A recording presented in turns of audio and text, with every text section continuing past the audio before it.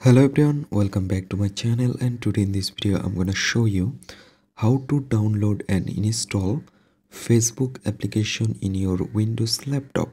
So let's begin on it. So first of all, if you just open on your laptop, and then you need to go on the App Store or Microsoft Store. So here you can see this icon. You just need to open on it, Microsoft Store.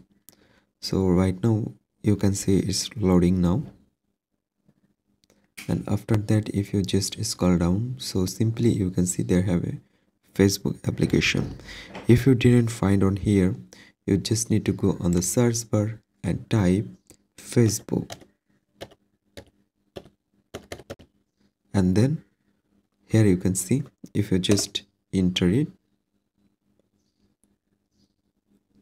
so here you can see this is your Facebook application, and you simply click on this get icon, and right now you can see it's loading and pending and starting download. You just need to wait for complete 100% download, and after complete download it's automatically start for installing. You just need to wait for that. So right now you can see Facebook already downloaded and installed complete.